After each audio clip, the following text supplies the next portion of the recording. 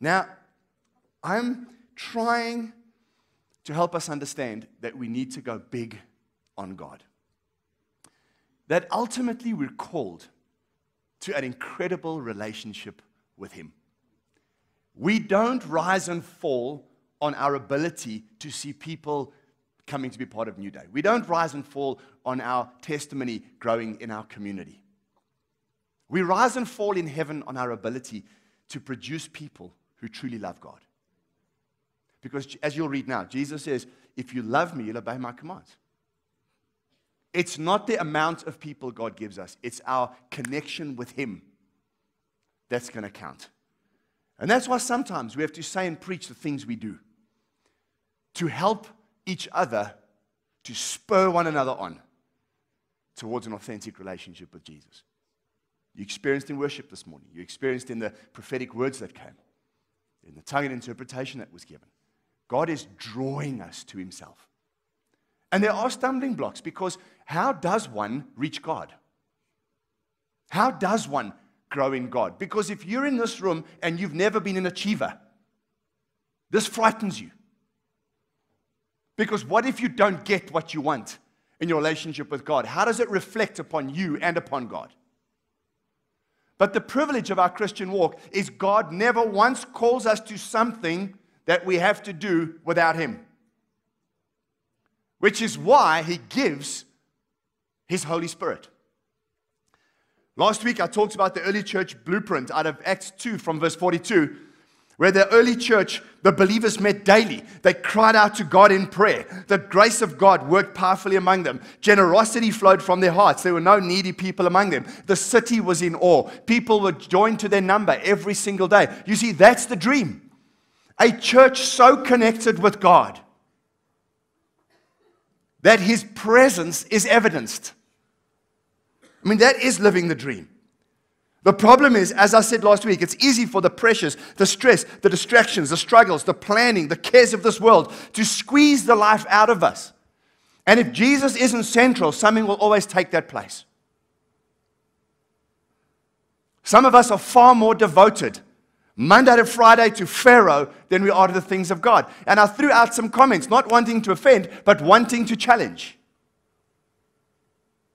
Last week, saying the early church met every single day. Surely we can meet once a week. Plan your diary in such a way that you will get to a church meeting. Uncompromisingly every week, at the very least. And to make it easier for you, I preach the same thing Thursday night at 6:30. Sunday morning, 8 and 10, and another meeting at 5. If you've got a busy weekend coming, plan around it.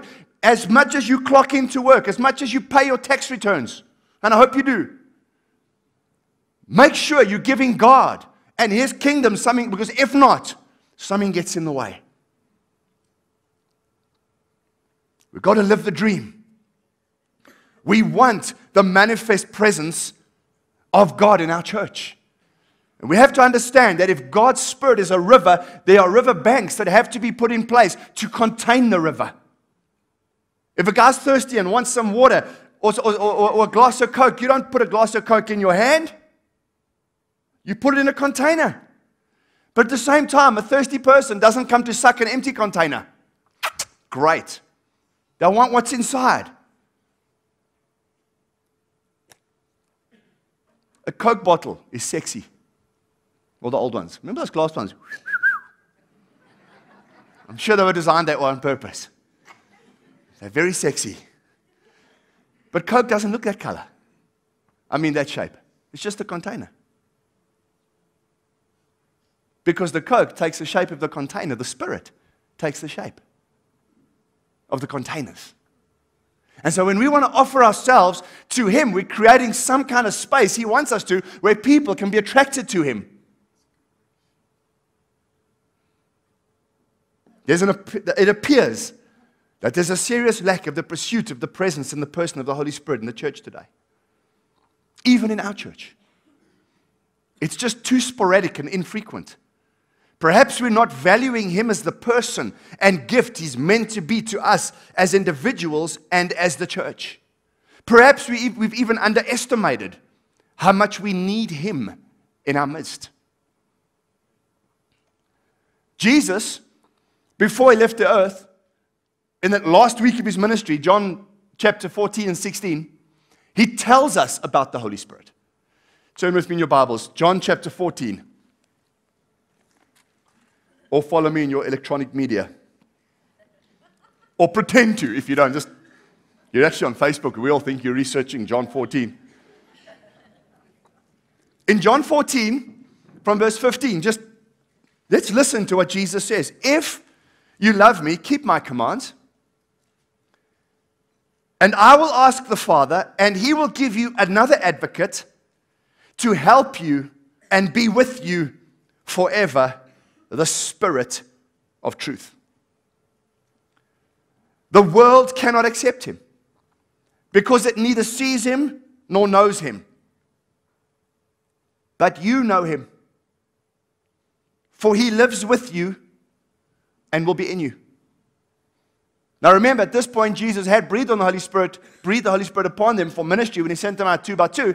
But Pentecost hadn't yet happened, but Jesus is already saying you know him. Why? Because the evidence of the Holy Spirit was already all over the ministry of Jesus. And what he was about to point out to them was that everything he did as a man, he did under the power and the anointing of the Holy Spirit. He's trying to tell them that in a similar way that he walked, so can they. And he's saying to them, you will see something in your midst. I will not leave you as orphans. I will come to you.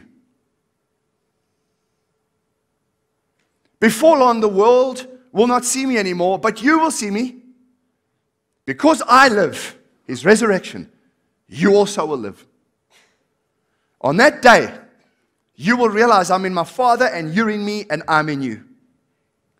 Whoever has my commands and keeps them is the one who loves me. The one who loves me will be loved by my Father, and I too will love them and show myself to them. Then Judas, not Iscariot, said, but Lord, why do you intend to show yourself to us and not to the world? Jesus replied, anyone who loves me will obey my teaching. My Father will love them, and we will come to them and make our home with them. Anyone who doesn't love me will not obey my teaching. These words you hear are not my own. They belong to the Father who sent me. All this I've spoken while with you, but the advocate, the Holy Spirit, whom the Father will send in my name, will teach you all things and will remind you of everything I said to you. Peace I leave with you, my peace I give you. I do not give you as the world gives. Do not let your hearts be troubled. Do not be afraid. Chapter 15, verse 26. When the advocate comes, whom I will send to you from the Father, the Spirit of truth who goes out from the Father, he will testify about me. And you also must testify because you've been with me from the beginning. All this I've told you so that you will not fall away. They will put you out of the synagogue. In fact, the time is coming when anyone who kills you will think they're offering a service to God. They will do such things because they have not known the Father or me. It's amazing how convinced you are in religion that you can do the most radical things and not know God at all. I've told you this so that when their time comes, you will remember that I warned you about them. I didn't tell you this from the beginning because I was with you, but now I'm going to him who sent me. None of you asks me, where are you going? Rather, you're filled with grief because I said these things. But very truly I tell you, it's for your good I'm going away. Unless I go away, the advocate will not come to you. But if I go, I will send him to you. When he comes, he will prove the world to be in the wrong about sin, righteousness, and judgment. About sin because people don't believe in me. About righteousness because I'm going to the Father where you can see me no longer. And about judgment because the prince of this world now stands condemned. I have much more to say to you, more than you can now bear. But when he, the Spirit of truth, comes, he will guide you into all the truth. He will not speak on his own. He will speak only what he hears. And he will tell you what is yet to come. He will glorify me because it is from me that he will receive what he will make known to you. All that belongs to the Father is mine. That's why I said the Spirit will receive from me what he will make known to you. Now just there, I could literally preach for probably the rest of this year, hey? Just on what you've heard right there. Jesus' understanding of the person of the Holy Spirit. So one of the things he says is, the Holy Spirit's going to come, who's the Spirit of truth. One of the evidences, one of the signs that the Holy Spirit is upon your life or within your life is there's truth around you.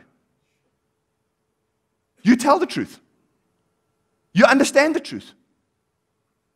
You are growing in truth. You know truth. There's no shadows of confusion around you. What you say is what you do. As much as possible. Sometimes we don't all keep everything all the time, but there's this generalization around you. The Holy Spirit will teach you all things. He will remind you of everything I've said to you. The Holy Spirit will take Scripture and He will remind you of what the Word of God says. He will remind you of what God has been doing in your life. At times when you're facing crises, you don't know what to do next. The Holy Spirit will remind you of promises that God has spoken over your life. And then in that context, He says, I'll give you peace. One of the major weapons of our warfare is the presence of the Spirit within us who gives us peace. And I'm telling you, where do you need peace? In crisis, in conflict. That's where you need peace. You don't need peace on the beach. Unless it's a piece of cake or a piece of fish. But you don't need peace. And by the way, peace doesn't come through an agreement. Peace comes through victory. Is that all right? Peace comes through victory. Then you go on, and He says, when the Spirit comes, the advocate, He will testify about me.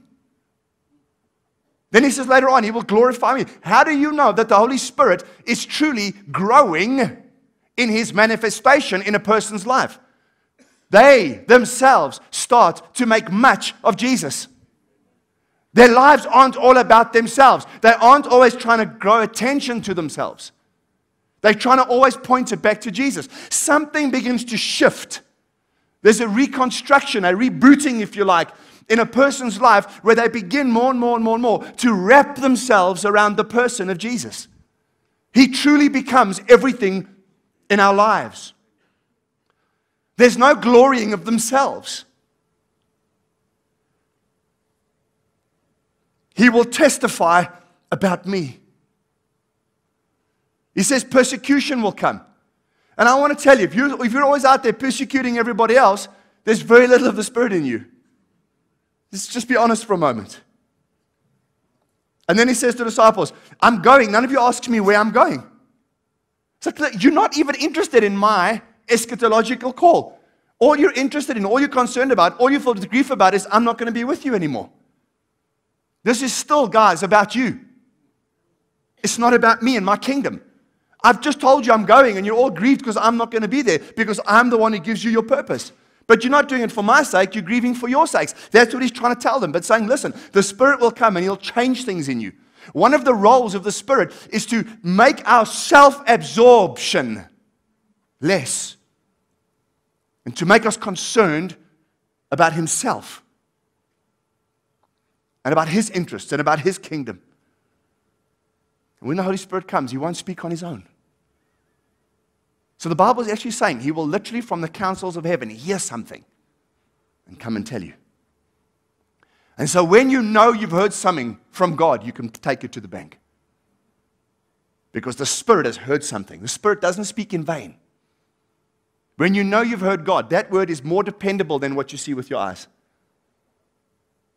And He says the Spirit will receive from me what He will make known to you. You and I can literally live in different space because of the person of the Holy Spirit within us. He's with us. You see, Jesus even said, it's better for you that I go. Because Jesus' ministry was localized. He could only speak to them when they were together. Even after His resurrection from the dead, He was on the road to Emmaus. He was at the empty tomb. He was with the disciples in the upper room. He had to jump around to be with them. But once He had ascended to heaven, and once He had sent the gift of the Spirit, He could be present with each believer all the time, giving personal attention to every single disciple by His Spirit. That's your advantage today. You literally have the personal attention of the Holy Spirit, who never leaves you, who never forsakes you, who's with you all the time. And what He wants to do primarily in your life is not make much of you. He wants to make much of Jesus. So why don't we often receive Him? Why don't we often? We're scared. The challenge is real. I want to tell you, one of the things the Holy Spirit will always do is He will always bring about reconciliation. And so if you're that kind of Christian who's always fighting with everyone, you need more of the Holy Spirit. And you can't start quoting the scriptures. I've come to bring a sword. Yes, Jesus did, not you. We have been granted the ministry of reconciliation. Our whole nature is one of reconciling people to God and people to each other. That's why there's peace in the church. That's why if a person is an adulterer, you forgive them, you restore them. It's if they're divisive, you warn them and get rid of them. Why? Because it's the unity of the body. It's the ministry of reconciliation. It is crucial to the church that we understand by the Holy Spirit. But we're scared. We're scared He's going to change us. We're scared He's going to cause us to actually obey the commands we don't want to obey. Love your neighbor as yourself. Yeah, but my neighbor is a Satanist. Love your neighbor as yourself. My neighbor has barking dogs. Love your neighbor as yourself. You're called to live differently in this age. You know the Spirit's working in someone's life when Jesus is made much of. But I want to just throw a few things out quickly. You've got to be careful, though, that for some of you, in your pursuit of the Holy Spirit, it doesn't become a soulish, self-indulgent pursuit. Some of us grew up in the ministry of the Holy Spirit of the late 80s, where the Spirit was being poured out. I've been in meetings I can't even begin to describe to you. The most powerful meetings of the Holy Spirit. I'm telling you, they're coming back. But I want to say this. You don't park off in an experience. Jesus never said, you used to be on crack, but I got something else for you. Because people go for their spiritual injection. Because sometimes what you experience might not be the Spirit. The Spirit is the Spirit of truth, not the Spirit of experience. Experience follows truth, not the other way around.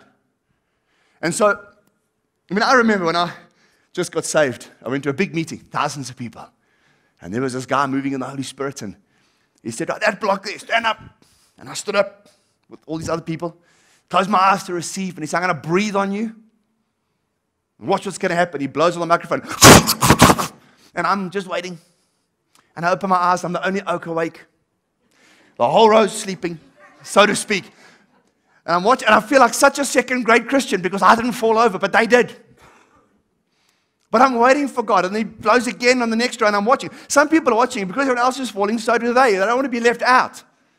Just because there's an experience doesn't mean it's God. I remember another time I was at a church. I snuck my way to the front row. I don't know how. And I'm standing in the front row, and I literally start to feel the presence of the Spirit. And I'm like, this is amazing. And I go to the pastor, and I said, I can feel God. He said, how? I said, it's like this constant pulsing. Actually, I was standing in front of the bass box. I'm just being honest. And I said, I feel like the Spirit's going boom, boom, boom, boom.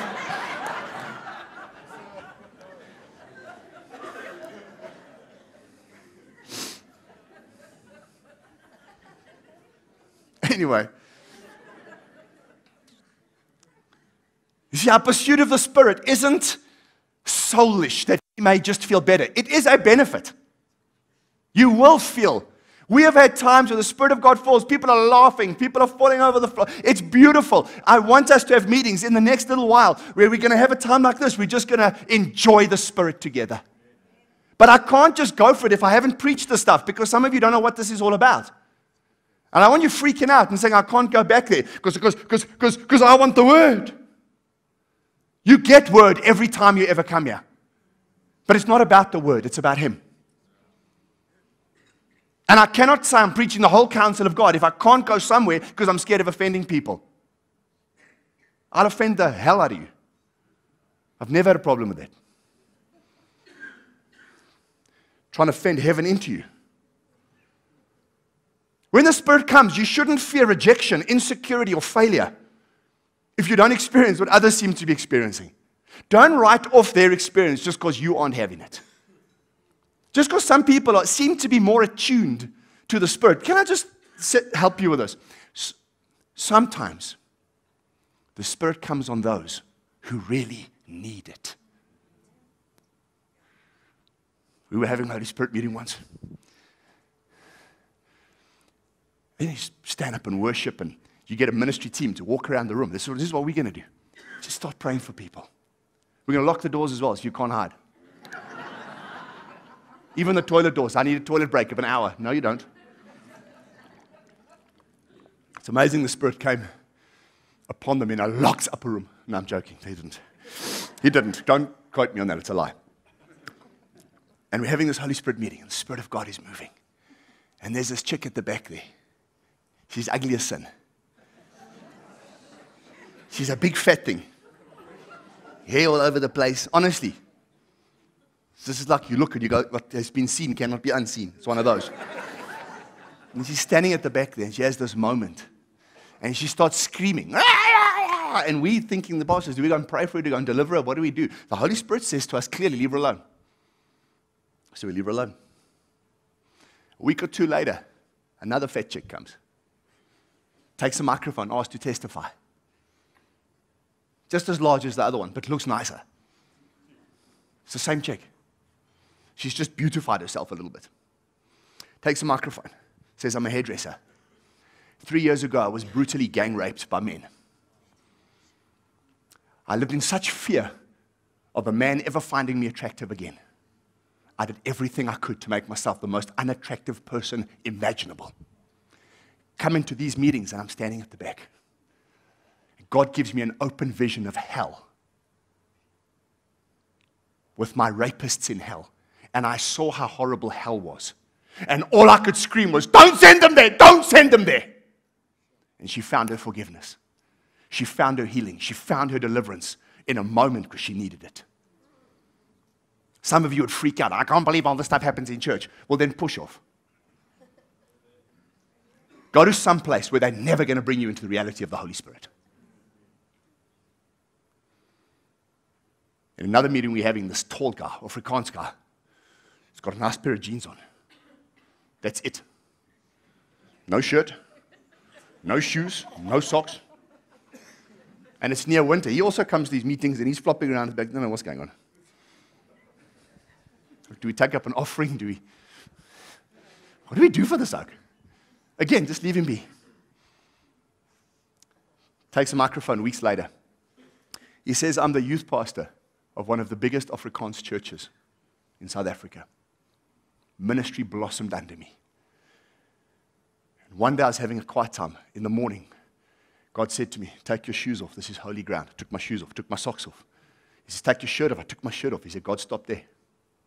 Thank God. And the Lord said to him, you've become proud. You think you did this. I'm going to humble you. You stay dressed just as you are until I tell different. 3 months. He went to the shops. He went to church. He went to work at his church in a pair of jeans. Not the same ones. I'm sure he took other ones and washed them. And then one day came clothed, asked for the microphone, told us the story, and he said, I just realized it's all Jesus and not me. You see, when the Spirit comes, then God said, you put your clothes back on. You see, when the Spirit comes, there are things I can show you through Scripture that God does differently. So sometimes when you're not experiencing what other people are experiencing, it might be that they just need it differently to you. Another thing I want to say when the Spirit comes, sometimes He comes to those who just want Him more. Early in the morning will I rise up and seek you. As the deer pants for streams of water, my soul pants. I tell you, if you've been on a quest for more of the Spirit of God in your life, He will come. God gives good gifts to those who ask. Theologically, we need to know what we mean. Because when I talk about the Spirit coming, some of you thinking, whoa, whoa, whoa, I think I already have the Holy Spirit. Yes, of course you do. If you're born again in this room today, at the moment of your salvation, at the moment you receive Jesus Christ, the Spirit is given you. He's in your life. He's there. And what He does secretly behind the scenes is a work of regeneration. Then justification, sanctification, and glorification. He begins a work, and you see, when the Spirit comes inside you, the first thing He does is He wants to begin to make you more like Jesus. Why? Because 1 John tells us that our fellowship with God is complete because the Father and the Son have complete fellowship with each other. And so if we want to have that level of fellowship, we've got to become like Jesus. So when the Holy Spirit comes, He doesn't come on His own. He doesn't speak on His own. He doesn't minister on His own. He hears from heaven, and He comes into your life with an agenda from heaven to make you more like Jesus. What does that mean? 33-year-old single male Jewish virgin, in which case no girls in this room qualify. What He means by He wants to make you more like Jesus means He wants to make you mature. What is the definition of maturity as a Christian? Not if you can stand up and read all 66 books of the Bible. What makes you mature as a Christian is your ability to grow in your love for God. Jesus did everything before the Father because He loved Him. Maturity as a Christian is demonstrated, John says, by your love for one another. Christian maturity is not demonstrated by your knowledge, it's by your love for one another. So when the Spirit comes and He wants to mature you to make you more like Jesus, He wants to help you love God more. And He does that through that work of regeneration. He makes you new. Then it's justification, sanctification, glorification. It begins a work perfecting you. Yes. But I also want to say that the Bible does say, Jesus said, wait in Jerusalem until you receive power from on high, Acts 1:8. So it's not only do you receive the Holy Spirit at salvation, but there are times, there are fillings of the Spirit necessary within our lives. Because we receive power that we can become effective witnesses of the gospel. The benefit, the main benefit is that we might have power to live as witnesses. And what does a witness do? A witness testifies in a court case about an event he's seen with his own eyes. That's what a witness does. So when we are witnesses of this gospel, when we are witnesses of Christ, it means we go into this scenario where we are empowered to live and speak differently. You're empowered to live with the Lord, and you're empowered to speak as one who lives with the Lord. That's what the Holy Spirit comes to do. You will receive power when the Spirit comes on you. Every time the Spirit comes on you, He will, again, as I said, He's already done the work of regeneration, so He will do sanctification and glorification. He will work things in you to make you more like Christ, but He comes to empower you to live what you believe. That's why the Spirit comes. We become effective witnesses through our testimonies of our own changed lives. The Bible says, Paul puts it like this: we are living letters, we are ambassadors. Jesus says we are the light of the world and the salt of the earth. Jesus and Paul are giving us examples of what it looks like to live as a Christian. I want to close with this. Can you imagine you are left alone on a desert island? No, that would be horrible. On a beautiful island. Maldives. There's no people around you, but once a week, an aeroplane comes and drops Woolworths packages for you. You got good food. And the only reading material is a Bible, and you start to read the New Testament. Primarily the book of Acts. No commentaries, no olive tree, no logos, no ability, just your Bible. And you read through the Gospels, you read through the book of Acts, you read through the New Testament epistles, and you look through it. I ask you this: what conclusions would you come to about the church? What conclusions would you come to about the gospel, about the Holy Spirit, about the Great Commission, and about your role in this whole thing? You would be so excited about God. You would believe that the Holy Spirit comes to do miracles all the time, that churches should be transforming. That's what would happen if you just read your Bible. And that's what the Holy Spirit comes to do. To show you that you're in this world, but you're not of it. And you want to go big on God. You cannot do it without a growing relationship with the Holy Spirit. He is with you constantly. In your biggest pleasure, your greatest trial. Your greatest moment of victory, your greatest moment of sin. I will never leave you or forsake you. He is with you through all of it. What we have to learn to do is to respond to Him. We have to learn to acknowledge He will be with you and He will be in you, according to Jesus. You are not an average person. You are not a normal person. The Bible says, you are in the beloved. Stand with me, please.